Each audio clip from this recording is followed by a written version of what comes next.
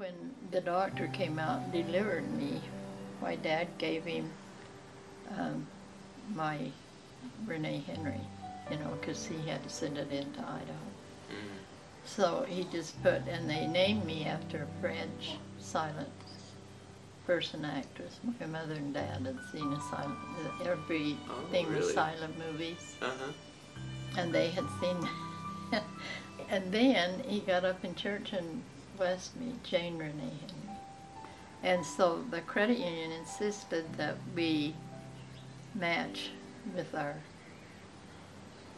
card, And so that's why it got changed. So now I'm Jane R. Henry down at the credit union. Huh. Interesting. So it goes on and on. When we grew up, we didn't have electricity or anything in our home. Yeah. Till I was about 6, maybe. Wow. And when I could remember those men that, the men that came to put the telephone poles in and the poles, to hold the wiring. And that man gave me the red flag that you put on the poles to take them from one place to the other. Oh, yeah? I was so thrilled. I was 5. After Mother died, it was hard for, all of us kids. And so I was up to my friend's house, Shirley, who just passed away this week. And her mother was out working in the kitchen, and we were playing in the front room. And we were talking, and we were talking about church, about prayer, and so I just told Shirley that I didn't pray anymore. Then I said I prayed so hard that I thought the Lord would answer a 9-year-old's prayer. And I thought that Mother would live.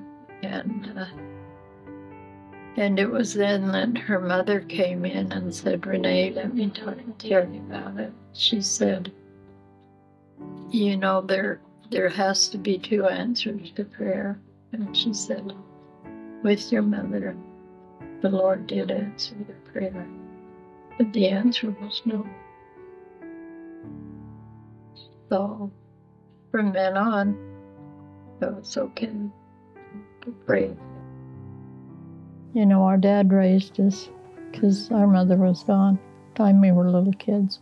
And he was just a good example, while he was raising us. He was a bishop, which Harold B. Lee had only seen twice. A single bishop? A single bishop. Yeah. When we tried to thank him after we left home, he said, he would just say, all I did was see you grow up. He said, I didn't do anything. Yeah. So he was kind of that way about it. We were a quarter of a mile from our nearest neighbor. Oh, wow. And we lived on the side of Whitney. President Benson lived a mile and a half from us. Oh, wow. The apostle was the president of the church. About a mile and a half from us. In fact, my older sister used to attend those dancing kids. Oh, really? So you went to school. There was a schoolhouse there, and was it in Egypt or Whitney? Egypt. Okay. We were in Egypt. Okay. Mm-hmm. And did you go there all through, elementary school? Is that how it worked? Yeah, we'd go from the 1st grade through the 8th grade. Okay. And then we would go to Preston for the high school grades. Okay. We were rough guys. When they'd bring the bus from town and they'd start to go everywhere, we'd play, girls and boys would play flag football and all those games. And then we had a ball diamond. So we did that a lot. Dad taught us all how to, because Dad had He had played baseball in high school, and he was good at baseball, and so he taught us all how to bat, things like that. He didn't want us going to school batting like a girl. So he taught us all that.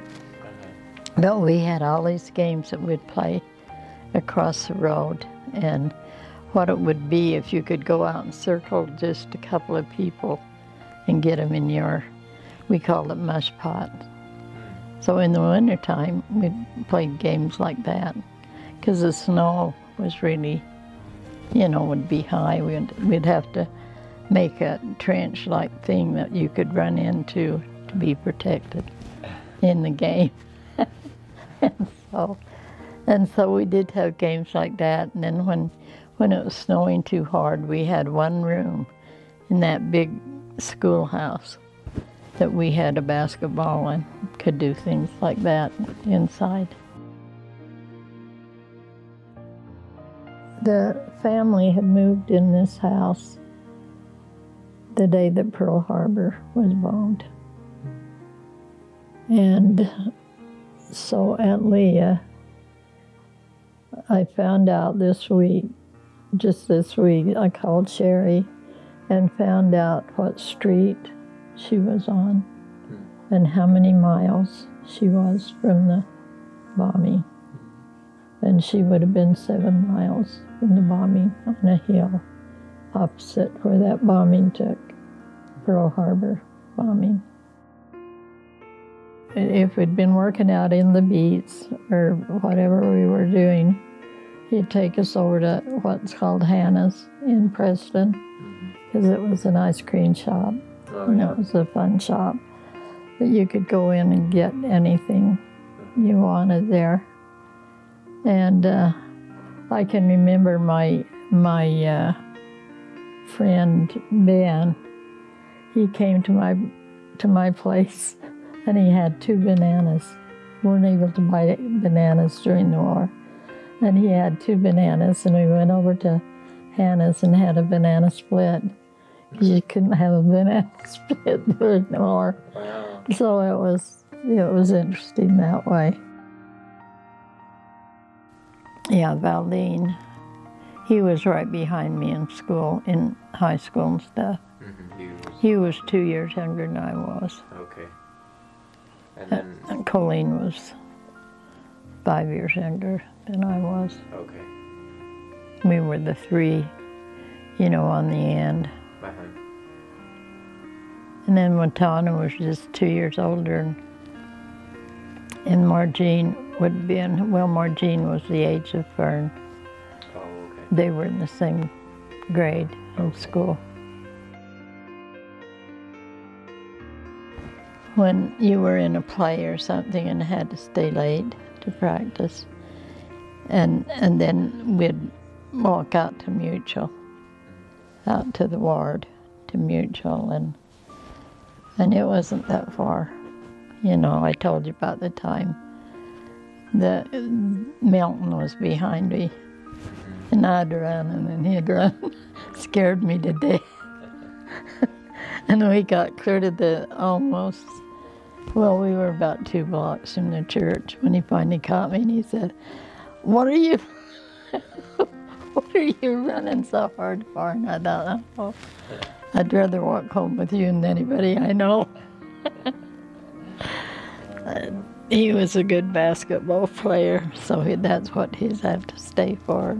Oh, okay. And I had to stay for play practice several times. I was a cheerleader with Tommy Kershaw. Yeah, they just had 2 of us, you know, me and Tommy Kershaw. Those are the only cheerleaders? We were the only 2 cheerleaders. Really? Oh. Yeah, and then we had a song leader, and he ended up being one of the 70. Oh, well, I told you about the one dance that my dress got torn. Yeah. And the kid had to When that boy stepped on it, why, the boy I was dancing with grabbed the skirt and the top and danced to where the lady could sew me up again. and he said, and he was a really good dancer, the fellow I was with, and he said, "You'll laugh about this someday. Don't even worry about it."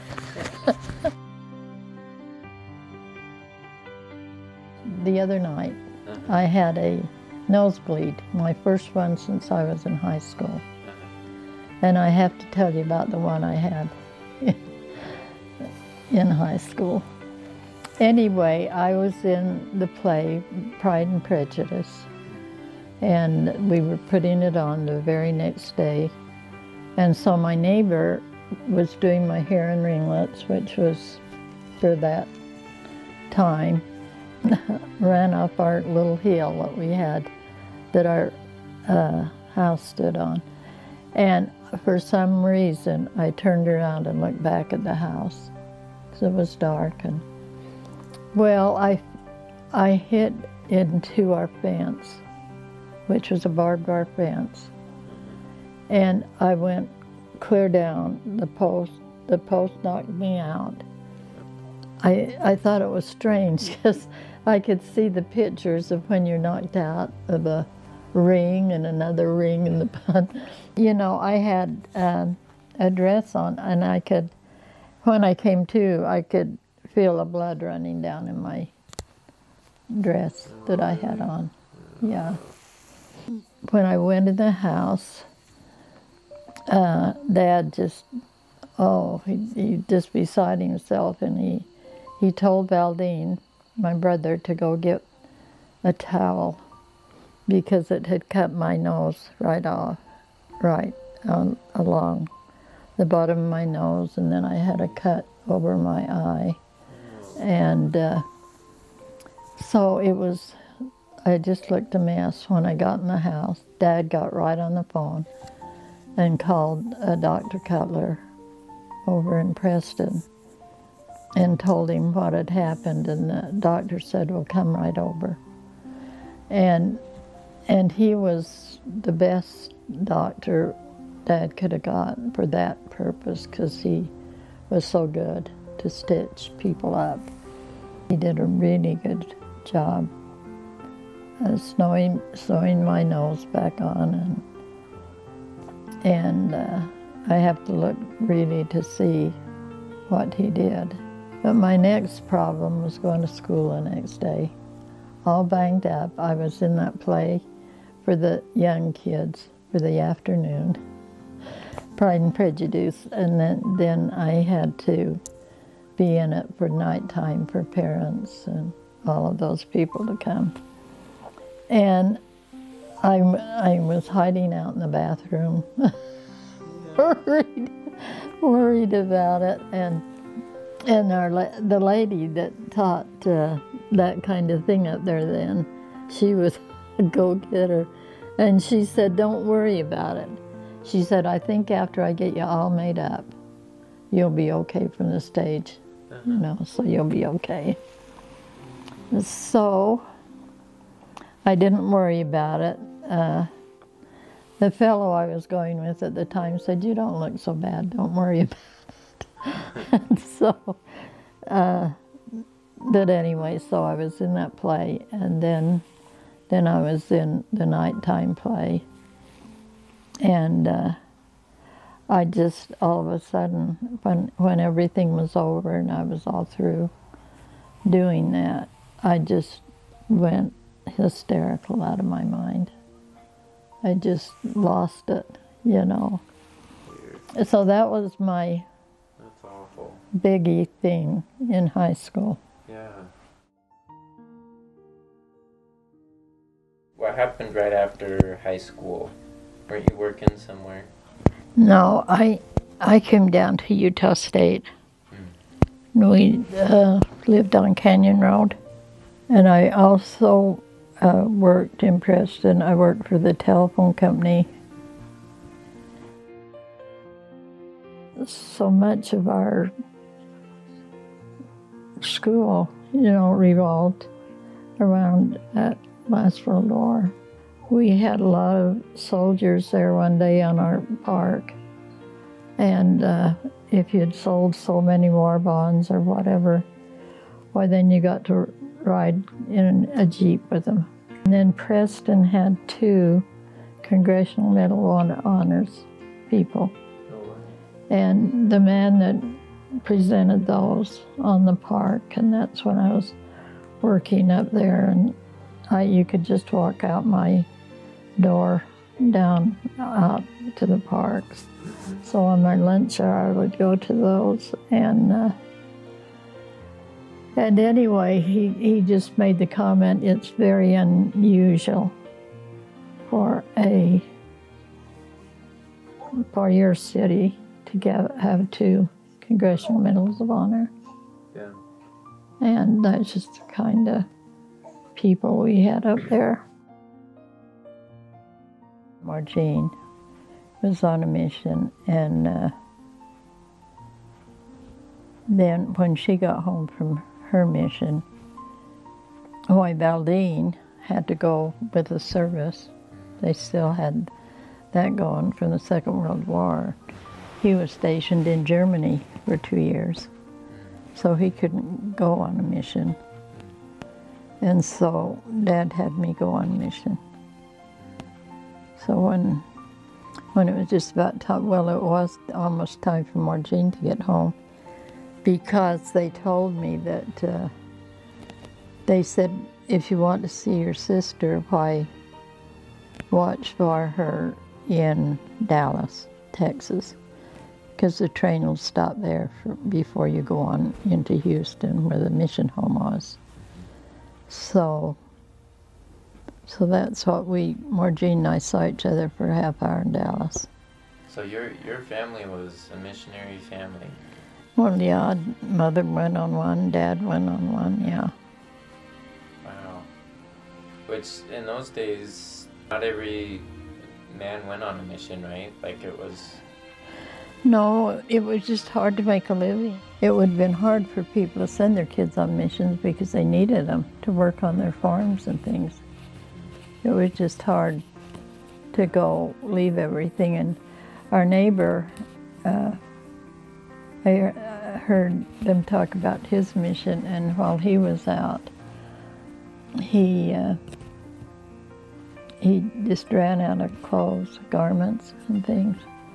And what he had to do was just, his garments were in rags, and he just had to wrap them around and tie them on his body to wear his garments. I mean, you were living in those kind of days.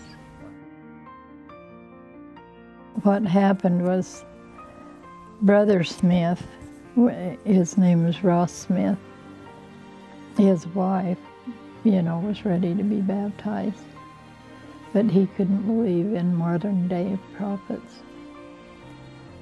That was hard for him, even though he'd read the Book of Mormon and even started in the Doctrine and Covenants. And he couldn't believe that, so I prayed all day. And I thought of the Nephi who prayed that the signs would come so the people wouldn't be killed. And I thought, if you can pray all day for something, that will help you. So I did. I prayed all day that, that we'd know what to do and he'd be touched by it. And we had to walk. I'll bet the dirt came up to here. They'd plowed up all these fields to make little homes for these pilots and things to live in. And so we were walking through, I can remember one part we walked through we come across a big snake. It was about that big along. It was a rattlesnake. But it was dead, because they had plowed the field. So anyway, but I had prayed all day that we could reach this Brother Smith. And I'd read the history. I took a history of the church with me, written by Asfori, and he's still here in my bookcase. And I had read that history of the beginning of the church and Joseph Smith, and so I gave the lesson, and I bore my testimony that he was a prophet of God. You know, that he couldn't have done what he did. He couldn't have received this kind of revelation had he not been a prophet. The Spirit of the Holy Ghost was right there in the room, you know, and it was like we had another person bearing testimony with us. And that's what convinced him. And he said he had to be a prophet. He had to be a prophet. When we'd go to her house, why, she'd just want us to read.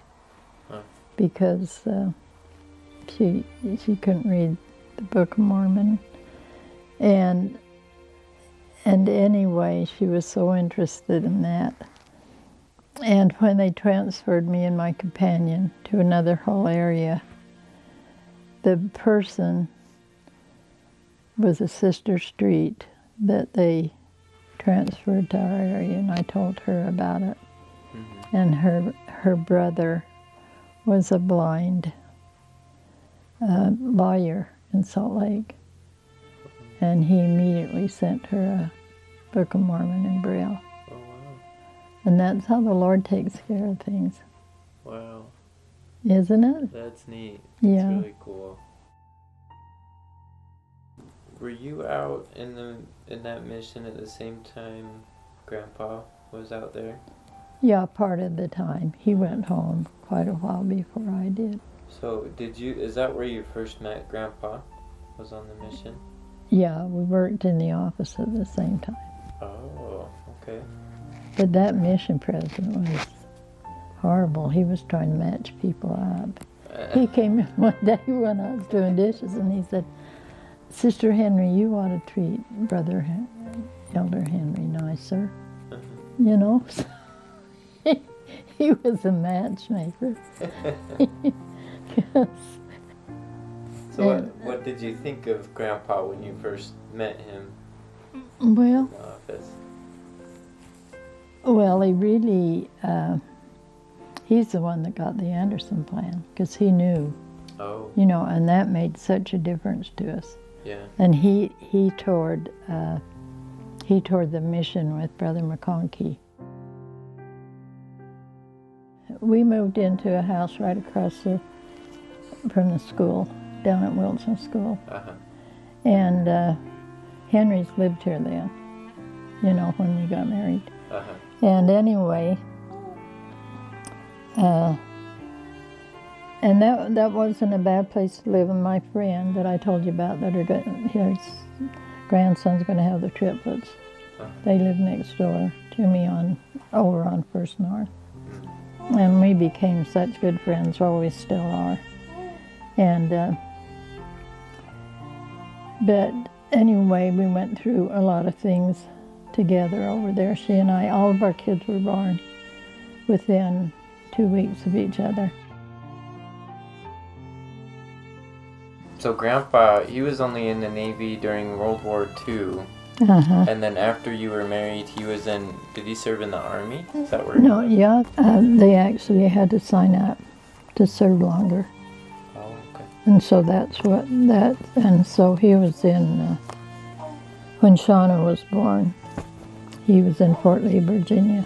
And anyway, it was funny because my dad sent him a telegram but didn't tell him what he had, because you didn't know what he had then. He said, "Mother and baby doing fine." And that was the telegram he got out in the field when he was training. Uh-huh. So he didn't know he had a Sean until he got home. But I was going to have Gary up there in Preston too. And then his turned out to be, so hard. That was my only hard labor. Why they have mirrors in hospitals, I don't know. Me neither. Finally, the doctor came in and told Dad, my poor dad was there again, because he said, "Tell Ivan I can't do this." This is hard. He's too old for this, probably, Yeah. huh? Yeah, he had done that 5 times with his own kids, you know. Uh-huh. But anyway, and I did. I looked 45 years old, and I was 25 when I got delivered. When I delivered Gary, and he was covered with little marks. They had to go in and turn him with the machine so he can be born. And then your mother had put Vaseline in her hair, and she was just stringy all over. And Margene had washed her hair 4 times. She couldn't get it out. And that's how we left the hospital.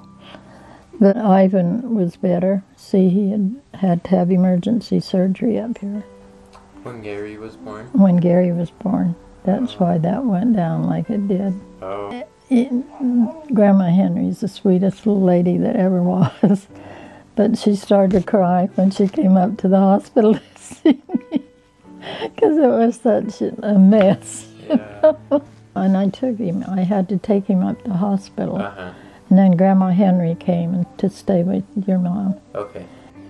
She had her own little doll buggy with her dog and with her doll in it. And she said, "Don't cry, baby. Daddy will be home with the brand new baby butter." Because we tried to tell her that, we were going to have another baby. And it was so cute and pitiful. She pushing her little kid across the carpet. So my mom and Gary were born in Preston. Uh-huh. What, were Cordell and Lynn born there? Down as well? here. They were in Logan? They were born here. Okay. Where Ivan worked, we had insurance, for those 2 kids. Okay. Down here. The insurance thing hadn't started almost. I paid $65 in Preston for those 2 deliveries. Really? The time you moved down here and we had insurance and stuff, it went from 65 to 400. That's when it started to go up to. Interesting. Yeah. And then Lynn, I wasn't in there long enough. They should have paid me because Lynn was so fast. Really? Yeah. Man. How did Cordell's delivery go? Cordell was my only quiet, soft person. Really? The only thing that bothered me was they picked, it was the old hospital inn. It's not the one they've got now, but they had come to pick up the garbage. And them putting the garbage cans and cluttered. Cordell came. He's still that way, isn't he? He is. Cordell's He's so kind of a quiet. calm, collected. Yeah. Quiet person. Yeah. And Grandpa was there to help with Cordell and Lynn. Yeah. He was around. Yeah, he was there. That's good. But when I had Lynn, and you couldn't take kids in the hospital in at all, to look through the window or anything.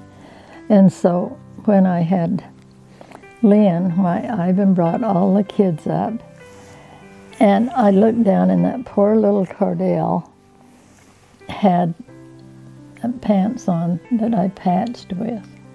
When spring had come, you'd make shorts out of long pants. And and he didn't have anything in the back of his legs because I had patched him. I looked down at that poor little soul and thought, oh, I need to get home.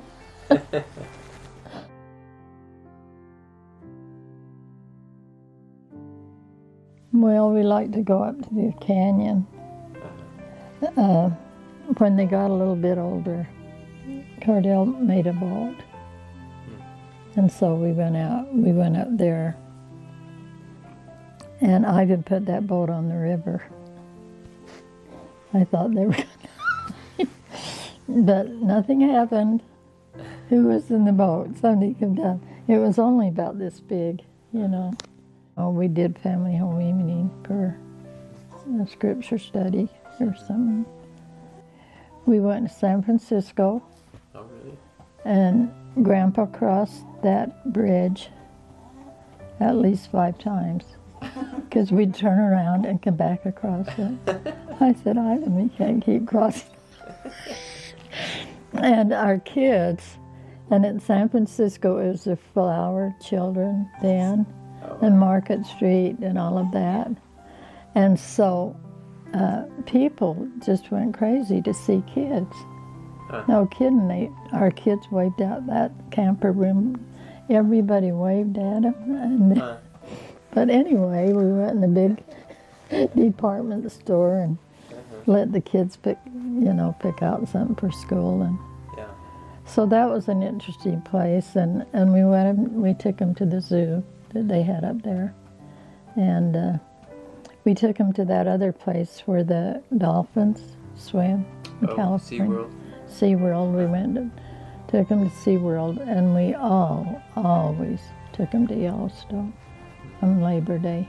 We were always up in Yellowstone. Oh, really? You'd always go on Labor Day? Yeah. Really? Well, on that weekend, we had it on. What did you like to do in Yellowstone? Oh, we liked to go on their hikes, and see their hot pots, that Gloria pool, and we'd go all through Yellowstone.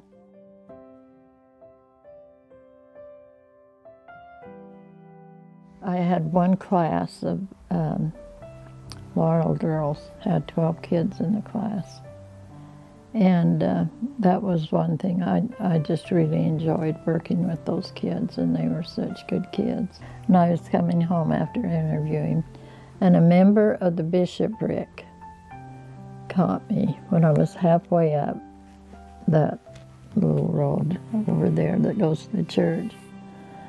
And he said, "We need to change you from the Laurel girls. You need to be in the presidency of the young men, young women," he said. And I can remember walking away from him and thinking, you get a job you really like in the church, and they come and take it away. And they do that a lot.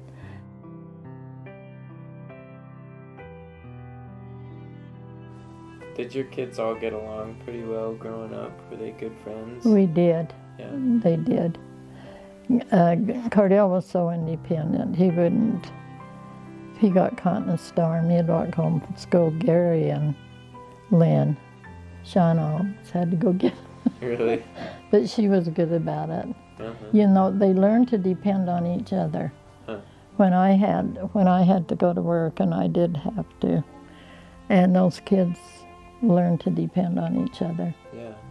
So my kids were always close.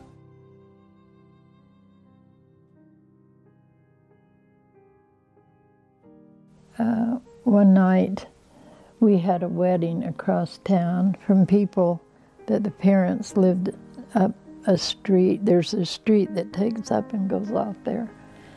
And so Lola and Zona, my 2 neighbors, had come to go with me to this wedding reception. And I was just making a turn out the driveway, and I said, "Oh, you need to go get Sister Baxter." I said, "She's lived at the end of her street." I said, "We need to go over and get her." And she was blind, and she was sitting there. When they knocked on her door, she was sitting there by the phone with her new clothes on and her coat on, waiting for somebody to come get her. And so, when you have experiences like that, or you lose the kids and you're close to the canal, I've had that happen. And find the kids. And so you need the Spirit of the Holy Ghost with you all the time, I think.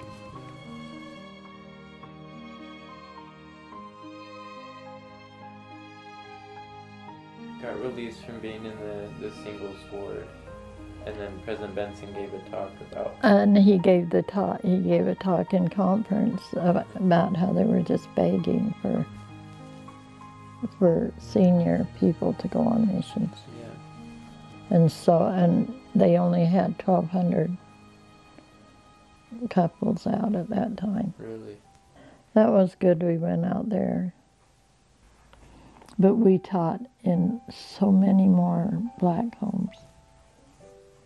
I was so thrilled after what I'd seen in Texas to see that take place, you know.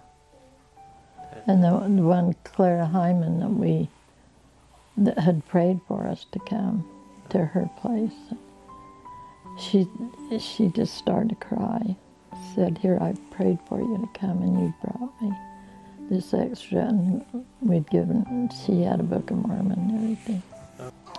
But we had one member of the ward or the branch out there that worked at the prison, and he had a young man that had a horrible, and he was only in his late teens, that had a horrible experience, and he asked us to visit that boy in prison. We did that. And I guess that goes with the scriptures, and I was in prison, and you visited me. Sounds like you were driving quite a bit, and...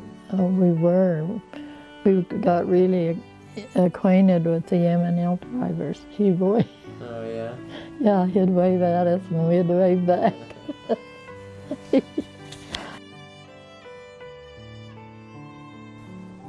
And then when it got so Grandpa and I could take 2 kids at a time and take them places. Grandkids? Yeah, we did that for years. We went over and rode the train between Durango and way up in the mountains there, Silverton. Oh. In the Silverton Mountains. Uh-huh. They have a courthouse and everything. And it's, they're all still old silver mines up there that people work in. So we'd take that train from Durango, clear up there, and that was fun. The kids got so they loved that. And when we'd go that way, we'd go to Mesa Verde. So we'd go clear through Mesa Verde and all of those Indian caves. Oh, wow. And so it was wonderful.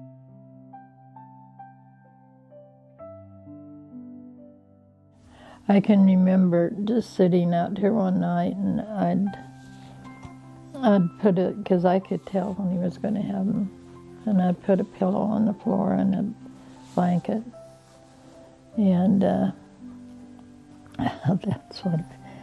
And we just sit here. I just have to sit here and watch him. In fact, I was up all night with him that night, and Cardell came to the back door, and he said, "Mom, go up and go to bed."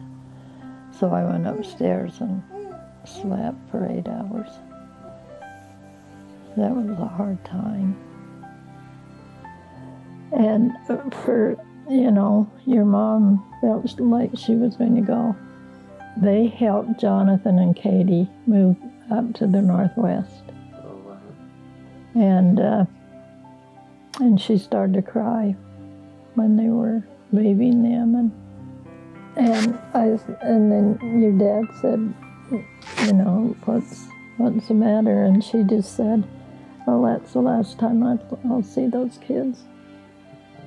So for some reason she knew that was going to happen. Yeah, Ivan couldn't go down when your mom was so bad, and so LaRue and then my friend Claire came and stayed here with him all day. Oh, wow. We just heard she was in the hospital and she was bad. Paula took me down, and I just got a few minutes, or just seconds almost, and I'd heard people that were in a coma. I'd heard that they can hear even.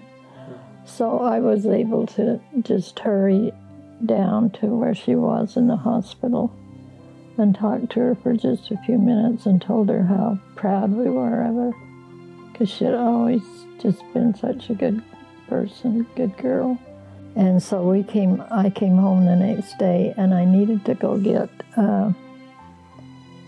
some groceries. And I was coming home right where you cross the street as you go up to River Heights. And I was coming home, and I just started to cry. It's uncontrollably, and I thought, well, is that Ivan or is that Shauna? You know, and it was your mother who died. And I got home, and Gary was on the phone, and he told me that she just passed away. And I couldn't tell that. I couldn't tell Ivan, because she was always his little girl, you know, because we had the 3 boys, bang, bang, bang, and just had Shauna. And it took me all day before I could tell him, and he just cried uncontrollably. And it was such a sad time. And I can remember sitting by you and where they had her viewing, telling you that the Lord would send you special blessings. Then things got harder with Grandpa, you know. And so the day he died, all of my kids and their wives were all sitting by him here. Grandpa had a really hard time going. And it just kind of haunted me for a long time. And then Laura, who has dreams, she dreamed after Grandpa died, she dreamed that he hated to leave me alone here. And so Gary said, you better tell Grandma. That would make her feel better, because his death was so hard. It just bothered me. Cordell was so used to having to be here when I'd go shopping or somewhere, to be with Ivan. And so when Ivan died, Cordell was out there at the table, and he said, well, now do you need to go get something for the funeral, you know? And then he thought for a minute, and he said, well, Dad's not here anymore, is he? He said, no, I don't have to, because I don't know, I just couldn't have got along without Cordell. They all had their turns. Yeah. People were really good to us, and they still are. My neighbors are good to me, like Roy will come and do my snow early in the morning, and they're just good to me. So I have no complaints in living here.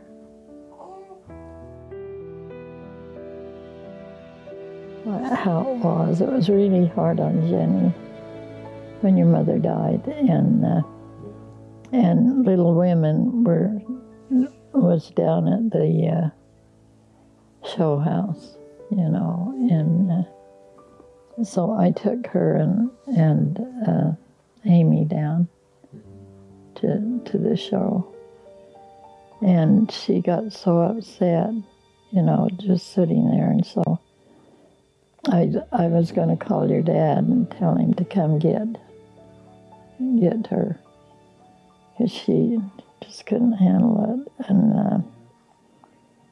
And then she came back in. She said, Grandma, I think I'm okay. I'll stay. So she stayed for the show, but that was a really hard time on her. Wasn't it that same year that you were diagnosed with cancer? 2 weeks after. 2 weeks after Grandpa died. Uh-huh. And to tell you the truth, the very worst airport is Phoenix, Arizona. Is it? Don't ever go there. Don't ever go there. You know, you'd be in a whole different place, or had to go to the bathroom, things that they had announced. Phoenix or Bakersfield, you know, and you'd have to run to a whole different part. I had this little Mexican boy helping me, and he said, hang on, we'll get you there. So he did. What are some of the things that have brought you the most peace and joy throughout your life? Well, I think the missionary work that we did. Off the top of your head, do you have any favorite scriptures? Oh, well, I like all of Alma. Yeah. I'm an Alma person. Oh, yeah. For God has not given us the spirit of fear, but of power and of love and of a sound mind. And as we were riding up to those people's house, this scripture came into my mind. So it's always been one of my favorite scriptures, because I've got an actual place where that happened.